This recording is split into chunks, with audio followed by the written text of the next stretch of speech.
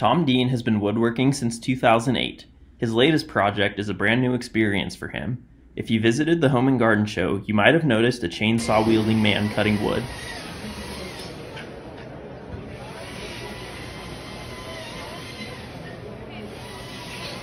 That was Tom, and it was his first time ever working on a piece like that. His latest project is a 6-foot-long salmon made entirely by hand.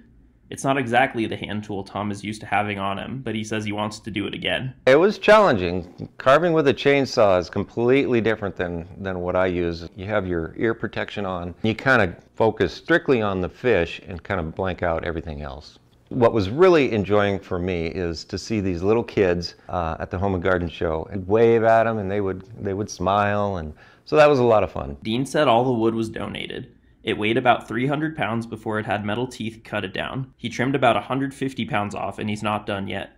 The fish will be donated to the Paris Gibson Museum of Art for them to display another local artist's work in their venue. The fish is in its final stage of getting ready to be displayed outside the museum. The Square staff are all excited to welcome their fishy friend and get it painted and ready to show the public. Tom came in, shared this project that he's working on, and felt it would be a good fit for the museum. And he knows we have this beautiful lawn and sculpture garden that we're wanting to expand on. I think it'll be a draw to people that come in, whether they come from out of state to the museum or if it's just local community members. I think they'll get a lot out of it. Dean expects to complete the project in about 2 or 3 months. You can follow his progress on social media. In Great Falls, Asher Lind, MTN News.